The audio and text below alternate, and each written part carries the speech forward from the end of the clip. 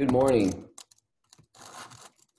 Good afternoon. Good, whatever time of the day it is, right? I suppose it doesn't matter in these times. My name is Dr. Michael Kelly, and I'm so pleased to provide a presentation here at this conference. There's no way you can know the amount of time, the preparation that went into developing this conference. Of course, like anybody else, we had to adjust this conference in response to the COVID-19 pandemic.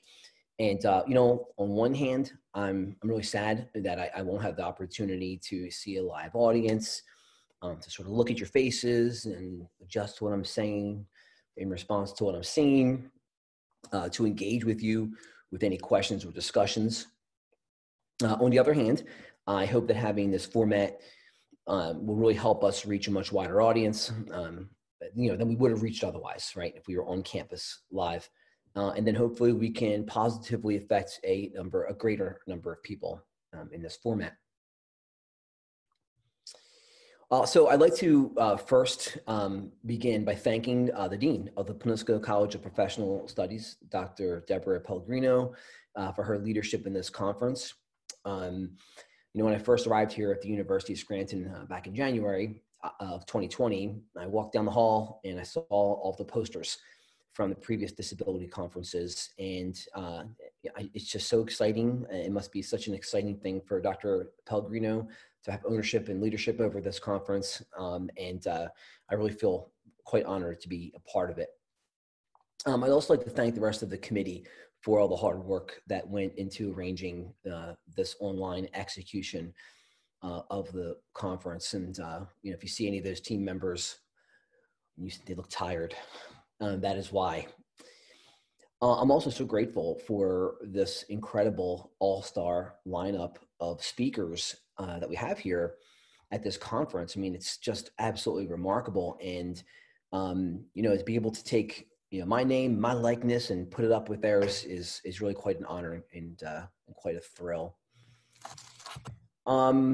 So I also want to tell you that, we're living in this COVID-19 world, obviously. And what that means is I've got 4 children here in the house. I'm in the attic. They're downstairs. 6th grader, 7th grader, and 2 kindergartners. And they're doing homeschool. And so there's a possibility someone's going to open that door. Someone's going to fight. And you'll get to see sort of a live action parenting. Who knows what can happen. So we'll see. Hopefully it won't, but it might. Finally, just by way of introduction here, I hopefully you'll notice that the collaborators within this Autism Collaborative Centers of Excellence, or ACE, were all highlighted on the conference website. And I think I can speak for everyone when I say that we are in great debt.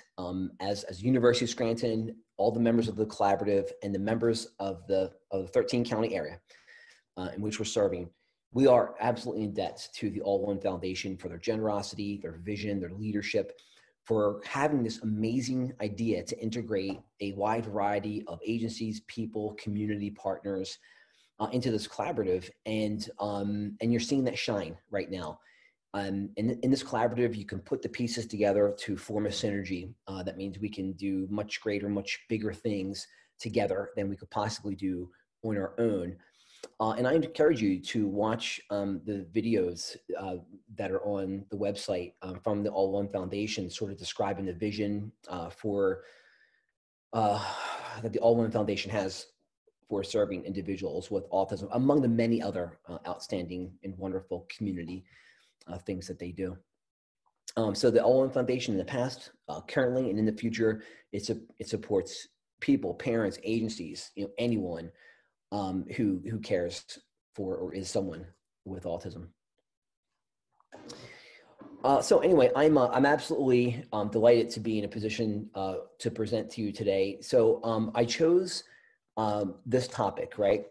The science underlying early intervention for autism and related disabilities across the lifespan for a really specific reason. So first of all, this is my area of expertise. So I am a clinician, I'm an educator, and I'm a researcher. I've read and I know the research that guides what the state of the art clinical practice is for those who are diagnosed with autism. This surprises people sometimes because my dominant sort of professional identity is as a doctoral level board certified behavior analyst, but I'm actually a licensed psychologist. I attended an APA, American Psychological Association, an APA approved program in psychology, and did a pre-doctoral internship and a postdoctoral fellowship, and I'm a psychologist, but I'm also a behavior analyst. And I've done hundreds of diagnostic evaluations for children who were at risk of autism.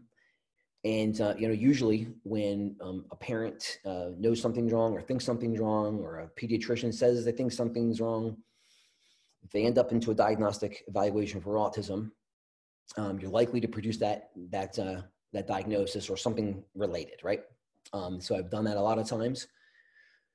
As an educator, I've trained hundreds of students in classrooms and in clinics on the principles of applied behavior analysis and psychology, but specifically how to apply them to ameliorate the symptoms of autism, right? We're about providing services to make the lives of those who live with autism a little bit better. Here's the thing though, right? My entire practice, virtually, my entire research has been dedicated to early identification, diagnosis as soon as possible, and then the execution of empirically based, scientifically valid early intervention services. And what that usually means, as I'm going to talk about in a little bit, is that you produce a series of intervention strategies that you do for something like 2 to 4 years, from the age of about 2 to 4. That's where you start, right? So you start between the ages of around 2 to 4. You do the therapy for like 2 to 4 years.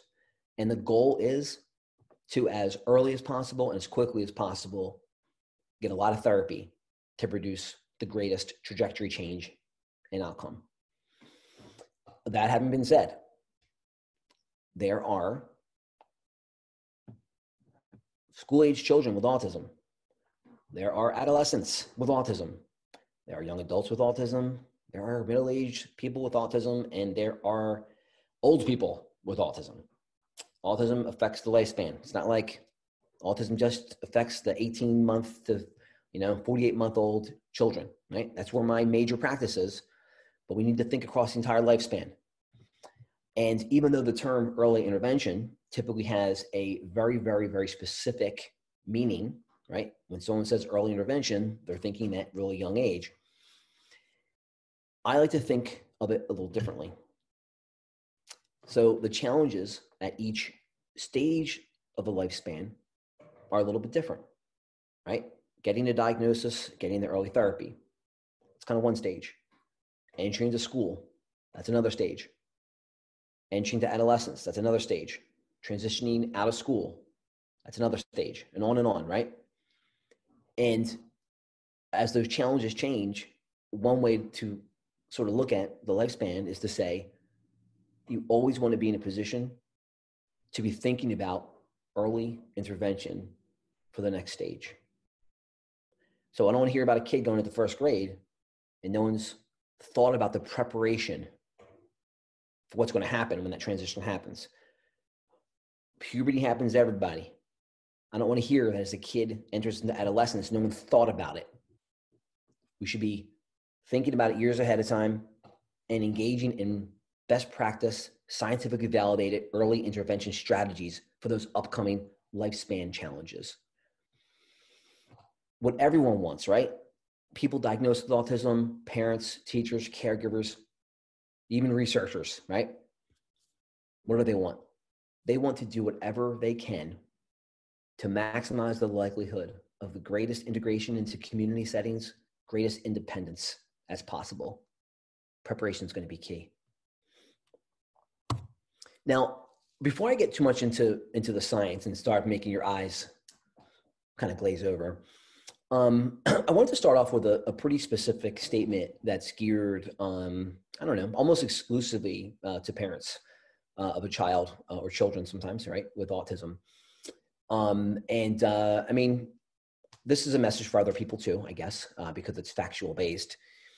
But I sort of want to take off the researcher hat and the presenter hat and maybe put on the clinician hat and really describe for you something that I think is really important when interacting with a family who brought a child in to a facility, an office, and they want to know if a child has autism.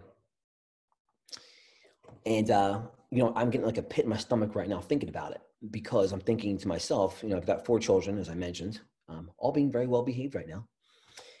And I'm thinking about what that feels like when something's wrong, or you think something's wrong. And I'm feeling that pit in my stomach right now, even though nothing's wrong, right? But I'm thinking about it. But now imagine you're a parent, you know something's wrong. You just don't know what it is. And you're going to hear something that's not great news. It's either going to be autism, or it's going to be something different, right? But if you're there looking for a diagnosis, it means that something's missing, there's something extra's happening, there's something, right, that you're worried about. And it is an incredibly stressful, incredibly vulnerable time for parents, right? And so I wanted to start off with a message that I send to parents in the context of a diagnostic evaluation. And it's super simple. And the message is, it's not your fault. And it's nobody's fault, right? So it's not your fault. It's not your spouse's fault or your significant other.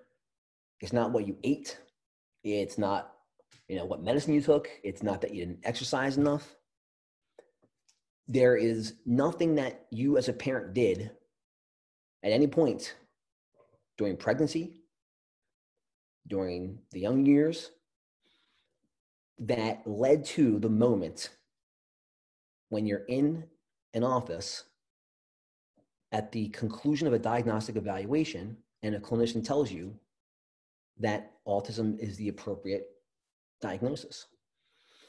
And what's interesting is the reason I sort of start off with that sometimes is, as I gain more experience with diagnostic evaluations, you sort of realize, what do parents sort of naturally do? I mean, they want to know, was it me?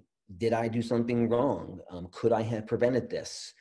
They want to protect their babies, right? And know what happened. And it's not always possible. And this is one of those cases where it just isn't. And for, I think for the sake of the parents' mental health and for the sake of a starting point, right, of getting closure around this is where we are, right? This is a condition that is present, and there's things that we need to start planning and doing. And I feel like there needs to be this acknowledgement that that there's no blame to go around. And I know that you can say it to a parent and they'll say thank you and try to integrate that into their emotions, but that's not an easy thing to do. But I think you need to hear it over and over again because it's true. Whether we like it or not, for better or worse, autism is an equal opportunity condition. Doesn't matter where you live, doesn't matter the color of your skin, doesn't matter your religion, social, economic status. I mean, you cannot buy your way out of a diagnosis of autism. I mean, you can buy therapy later with money, but you cannot, there's just no way to buy your way out of that situation. So North Pole to South Pole, east to west, with very little variation, the rate of autism is about 1.9 or 1.5%. And there's not a single thing you can do to prevent it. The science is not there right now. Don't know if it ever will be, but it's not there now. And you should know that. All right, so let's talk about early signs of autism. All right, so we're going to go in this order in the lifespan because time moves in one direction, right? So imagine that you are an experienced parent, and maybe you already have 1 kid, 2 kids, 3 kids, and then you have another baby. And with this baby we're talking about here, the parent already has a ton of experience watching developmental growth, right? Watching a child or multiple children meet developmental milestones.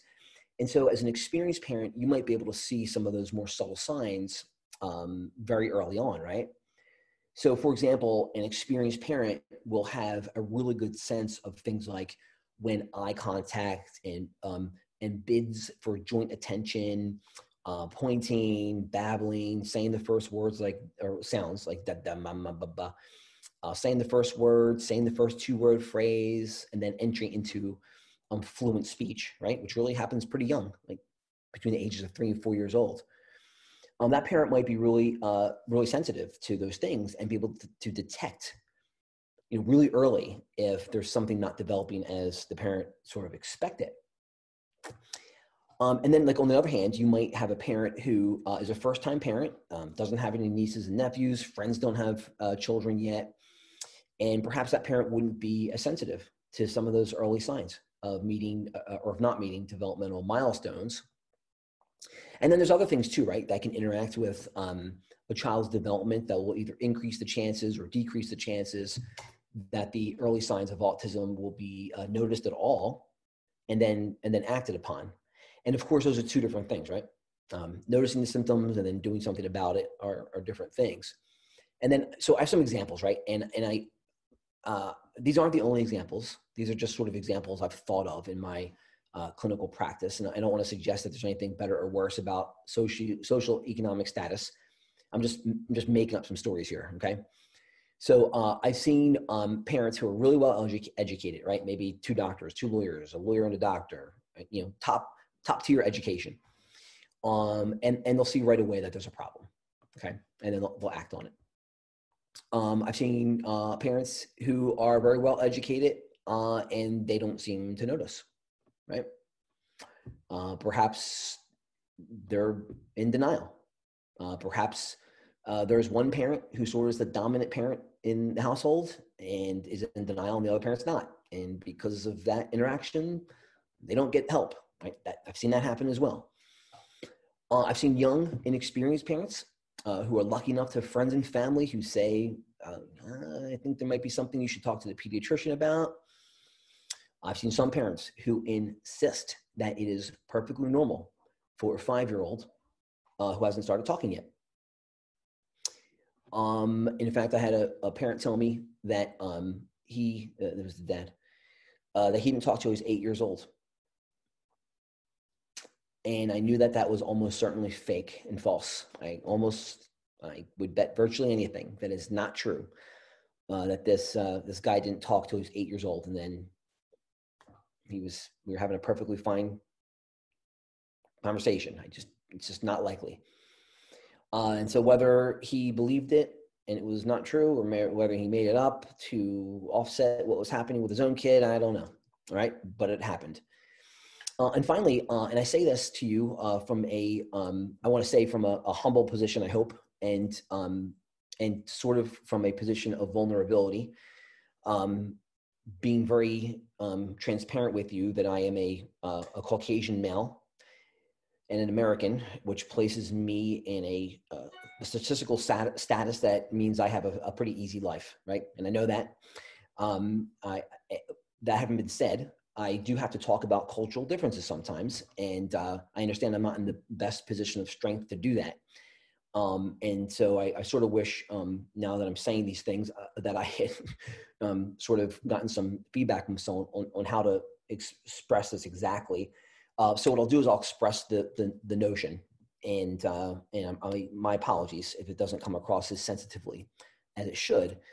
But I've definitely seen the influence of cultural pressures on the extent to which a family will accept the reality of a diagnosis of autism and then act upon that diagnosis of autism. There's no question that's happened. And the list goes on, right? And it could be an endless combination of factors that influence the timing and the reactions of noticing it and acting upon a diagnosis of autism. So even though it is a big deal to even figure out how to get a diagnosis and pay for it and all that stuff, and that's a whole nother discussion, I'm going to kind of skip that part and get to the science of intervention. And, there's a lot of studies. When I say a lot, I'm talking like an absolutely voluminous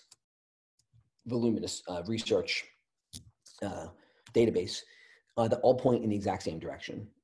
And it's all relative to the actions that someone should take when there's a diagnosis of autism between the ages of about 18 months and 48 months, right? So year and a half to 4 years of age. And there's wiggle room on either side of that. And I've got stories, on either side of that. And there's science on either side of that. But I'm talking about what the science mainly supports in terms of what you should do. So big picture answer first, and then we'll delve into the specifics, okay? So the answer is to get your kid engaged in early intensive behavioral intervention as your primary choice of therapy. Hey, someone might have a different opinion about that. You can go to YouTube and people think different things. From my point of view, it doesn't matter to me what someone's selling. It doesn't matter if it's a sports figure or if it's Jenny McCarthy or whoever's saying it. I'm going to go with the science, right? Have you heard that lately? You see that on the news all the time, right? I'm going to look at the data and I'm going to go with the science. And the science says you do ABA, or Applied Behavior Analytic, early intervention therapy. Now, there's various names that are either similar to, synonymous with early intensive behavioral intervention, such as its acronym, EIBI. You might hear Applied Behavior Analysis, Early Intervention, EI, Discrete Trial Instruction, Discrete Trial Training, Natural Environment Training, Incidental Teaching, right? These are all either talking about the same thing or similar things, or things that would be included in an early intervention strategy for ameliorating the symptoms of autism, right? Setting someone up for the best possible outcome. It can be really confusing to keep track of which are the same, which are similar, when to use what in different programmatic techniques, how to judge their efficacy. So we'll start with the basics, including the history. So in 1987, Lovas published a study that he conducted at the University of California in Los Angeles, or UCLA. And in that study, he randomly assigned children who were ages 2 through 4 to 2 different groups, all right? So one group received about 40 hours per week of intensive therapy, and the other group received about 10 hours per week of intensive therapy. But before they did that, they did a bunch of pre-measures, right?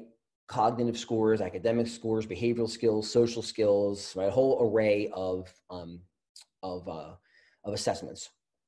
So they had a pre-measure, and then they did these therapies, and then they had a post-measure, okay?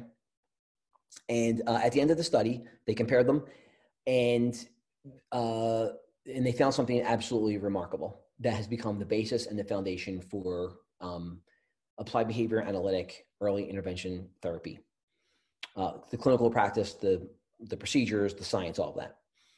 So after about 2 to 4 years, the children who were in the 40-hour per week group had an incredibly robust outcome, okay? So, and that was compared to those in the 10-hour per week group. And so specifically 47% of the children from the 40-hour per week group were labeled as indistinguishable from their peers by first grade. And only 2% of the children from the 10-hour per week group achieved that same status as indistinguishable from their peers. Now look, indistinguishable from your peers. That doesn't sound too touchy-feely or fuzzy or loving or parent-like, okay? But this is a scientific study, and they defined indistinguishability from peers as going into first grade and having measures in cognitive, academic, social, emotional, across all those measures, right? Measures that were the same, indistinguishable from the first grade peers who had never been diagnosed with autism. So it didn't mean that the kids didn't have autism anymore. It didn't mean that they didn't meet the criteria, but you could not tell the difference with these measures between the children who had had autism, diagnosed and went through the 40-hour per week therapy, and then the first graders who had never had that therapy or never had a diagnosis. 47%, only 2% of the other group, okay? Now here's the thing. even children from the 53% who were still distinguishable from the peers had amazing outcomes compared to the 10-hour group. For example, many of those children, although they were distinguishable from the peers, they were in a mainstream classroom with some support, pull-out services, whatever it might be.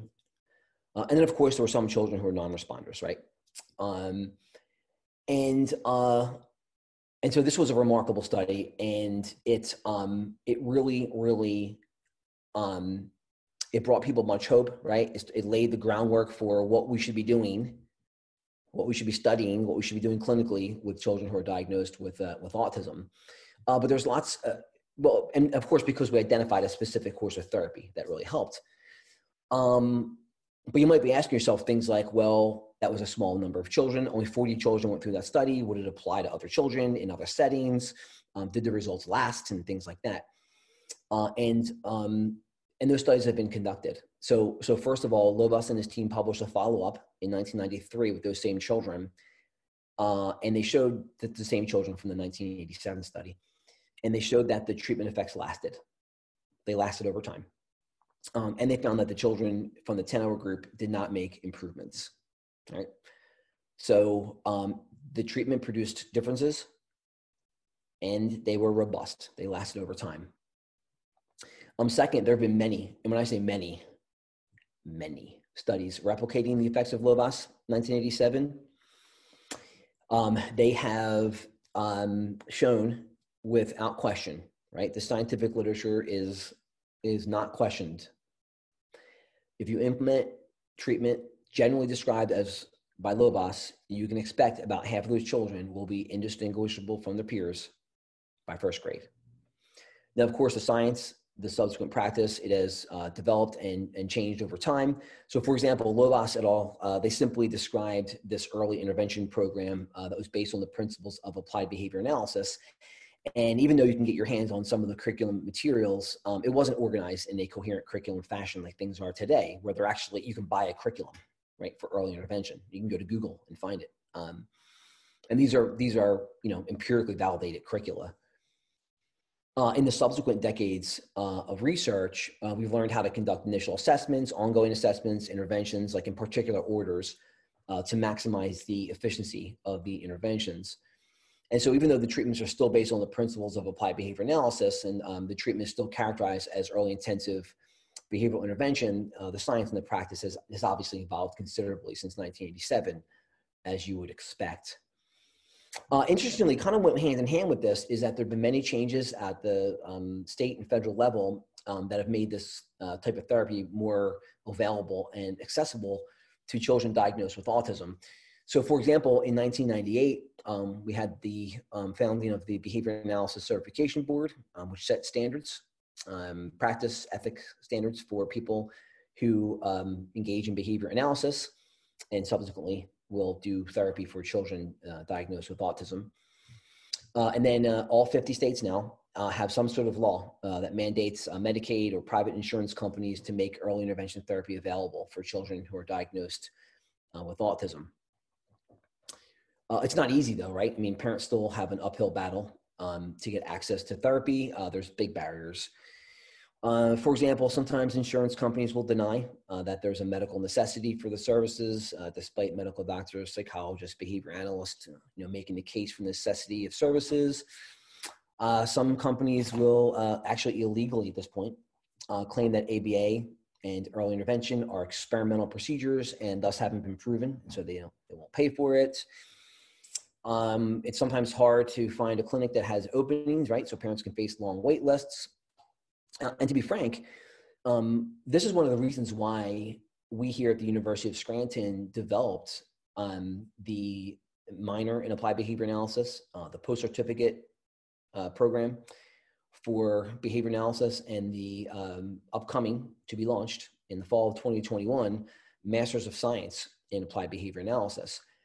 We want to be part of the growing solution for parents and caregivers, right? I mean, we want to make sure parents, teachers, caregivers, anyone who needs access to services can actually get them Um, and so that's what we're doing. You know, we want to be a part of that solution.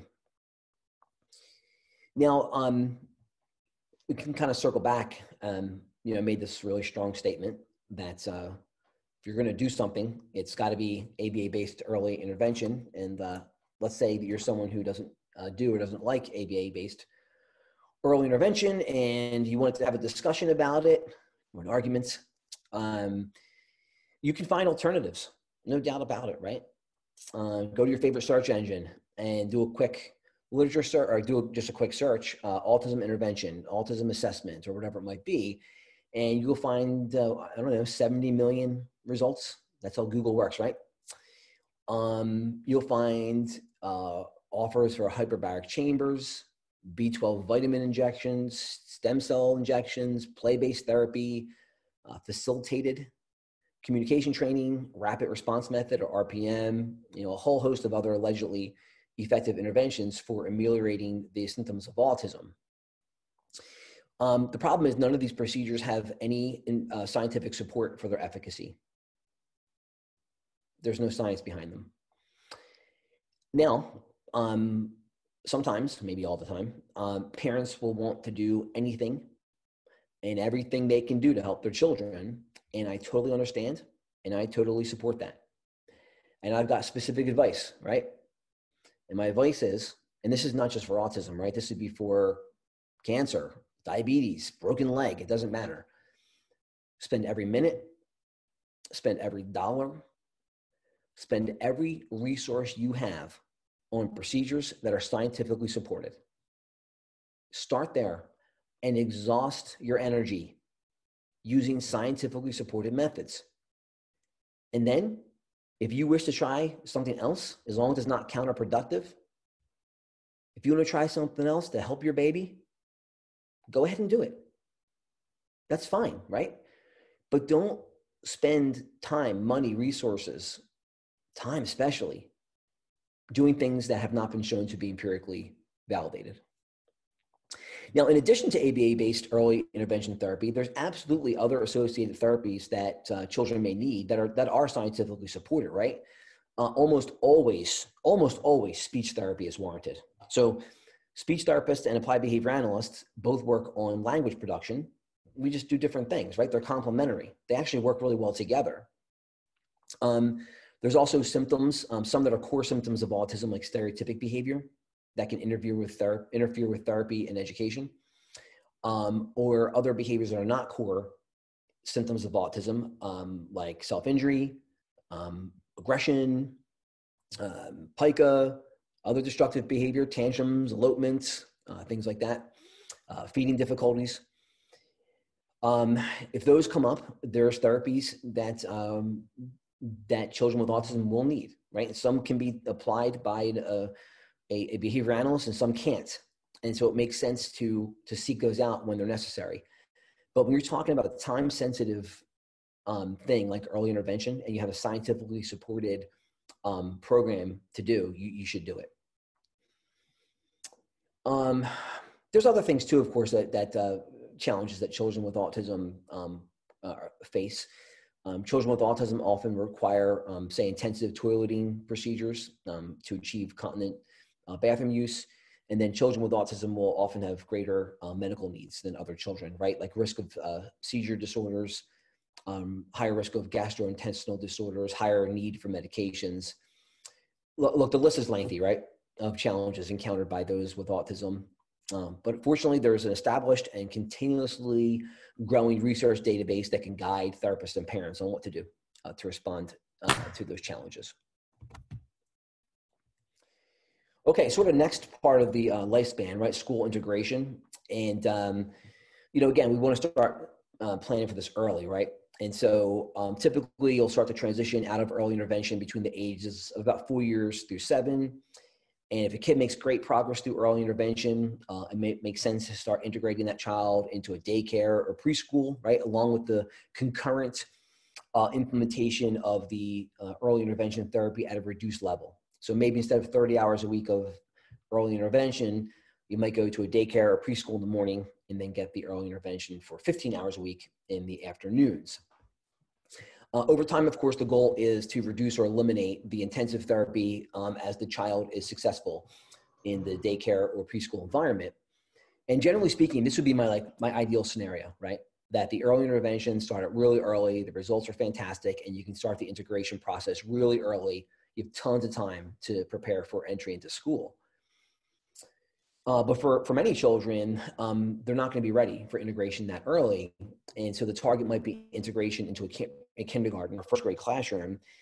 And if that's the case, therapists should build into the intervention program opportunities to adjust, to a group-based teaching format that will be encountered in the kindergarten years or beyond. And this is the early intervention for school, right? Where you're practicing in like a controlled, safe environment for what's going to happen in the upcoming years. And so as you can kind of put together here, for this age range between like 4 and 7, that's when the team is really contemplating this integration strategy, and it's a critical time, right? You want to put a lot of thought and work into dedicating to a plan for transition from these early intensive services to a school-based environment. And that's the early intervention for school part, right? And then most often when a child is integrated into a school, that child will have an intensive individualized education plan. And that plan will specify the goals, the means to reach the goals, how you collect data and all that for the school year. And then oftentimes you have behavior analytic assessments that are built into those plans, right? And so at that point, the manner with which a child will interact with the educational system for the next like 13 or 14 years is going to be established. So it's really important to make sure that that's planned very, very carefully. And during school, the school years, this is when children are going to encounter massive challenges, right? They're going to grow physically, emotionally, intellectually. And this is for all children. And these challenges are going to be greatly enhanced for those who are diagnosed with autism, of course. And that individualized education plan is designed to help those children the support they need to be maximally successful.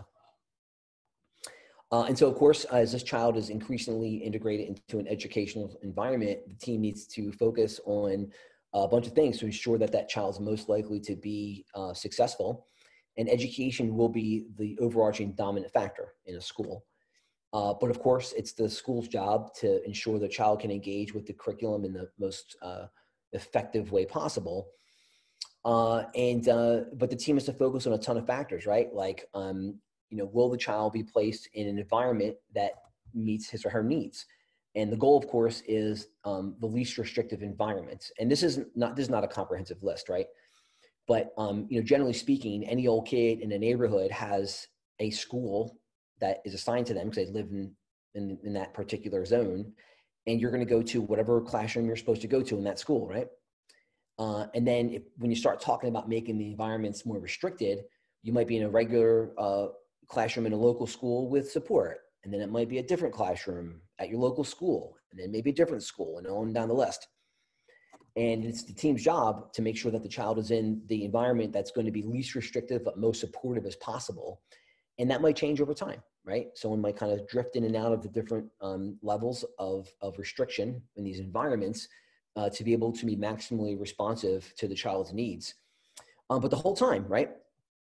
There should be opportunities to engage socially, right? At lunchtime with specials, and to note some of those really big risks that are out there actually. So like for example, children with autism, not just do they have big needs for academic behavior, social behavior, and skill development, but also risk assessment, right? Children with autism are at greater risks for being bullied, right? For reporting feelings of loneliness, for unnoticed medical conditions, unnoticed mental health conditions that are comorbid with autism. And the team has to be vigilant about looking out for these things, right? Recognize that children with autism are going to have at least similar, if not greater challenges than any other child who's entering into adolescence, right? And specifically planning for that. Our bodies change, right? When you go into adolescence, that cannot be stopped. That's going to happen. And there's going to be physical, hormonal, emotional, many other changes that any child will experience during adolescence. And it is magnified for those diagnosed with autism. And so it's going to be critical that someone's paying attention on a daily basis, a minute-to-minute basis, if possible, to what's happening. And if at any point in time a team member sees something that the team member or the whole team should react to, that you can make the necessary plans or changes to the plan, and then of course to the surrounding environment. But all this planning for entering into adolescence, for example, again, early intervention. You're going to be planning for that as time goes on. And then there's transition from school and into the rest of your life, right? And so school services end. I mean, imagine you're diagnosed with autism, or perhaps you care for someone who's diagnosed with autism, and you have this daily and annual structure that has been going on since like age 3, and now it's going to just like end one day. And your question is, what am I going to do? Okay, you better have planned for it. Early intervention for transition from school. I'm talking at age 12, 15, 18. You want to be ready. So when that age 21, 22 hits, whatever the plan is, whatever the needed skills are, the plan's been developed and implemented. The skills have been taught. They've been assessed.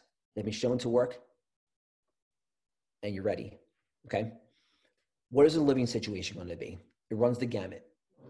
There are situations where those with autism will be fully dependent on their parents, other family members, or on some other living arrangement where there's not independence. And that's just how it is for some people. And it needs to be planned for if that's going to be the case. For other individuals, there could be any range of living on your own or with others with some support, to living literally on your own with some support, or functioning completely independently. And it's going to be somewhere on that range. Again, planning early, what are the skills needed to produce the most independence, the most integration as possible, and planning that out early. What about an occupational situation? I don't want to get too into this because again, it could be a whole nother hours long discussion. But there are systems in place, which I'm glad they're in place, and they're excellent, and I do not wish to in any way impugn them. But there's systems in place for individuals with disabilities to work in hotels or work in the back rooms of stores or something like that. And I'm glad that's there. But it is a step in the right direction. It's not an end. Okay? It's not enough. It's not enough. The environment, the community needs to be ready to absorb, engage with, and embrace individuals with autism in occupational situations. I encourage you, if you're interested in this, to look at, just again, go to a website and search for CARD, C-A-R-D, which is Center for Autism and Related Disorders at the University of South Florida. So there's 7 of these cards in Florida. They're funded by the Department of Education. But I know well the people and the programs at the University of South Florida. And they take this unbelievably wonderful sort of philosophical mission perspective, which is you're not going to look out in the environment and look at the slim pickings of occupational opportunities for those with autism and then put someone with autism in a situation that they might not even like, right? So imagine if you're 15 or 18 or 21 and someone tells you what your job's going to be and that's what you got to do the rest of your life. Why in the world would that be acceptable for someone with autism? Right? Absolutely not. And so what they do is they work closely with local businesses. They work with the state to try to arrange opportunities for what a person with autism wants and get that person the skills that person needs to be successful in that environment. It totally flips the script, right? You're not dependent on a grocery store or hotel opening their doors to their back rooms to be filled with people with autism. You're talking about working with someone with autism and saying, what do you want? And helping that person develop the skills that person needs to be successful for the rest of their life. But you know what it takes? It takes early intervention. It takes planning.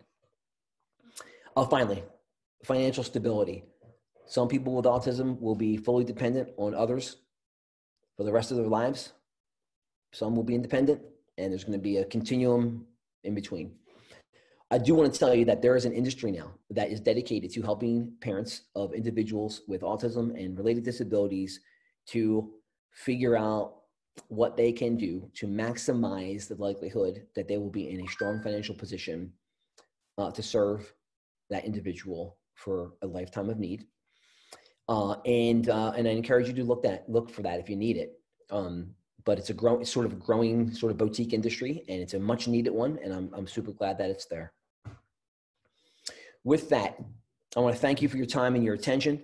I am happy to talk to anyone who wishes to chat more about the things I talked about, engage in discussion, maybe come up with a creative endeavor together that we can do to help serve those living with autism. I'm always happy to hear that.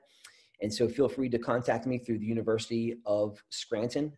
With that, I hope you enjoyed this presentation and the other presentations, and I thank you so much for attending.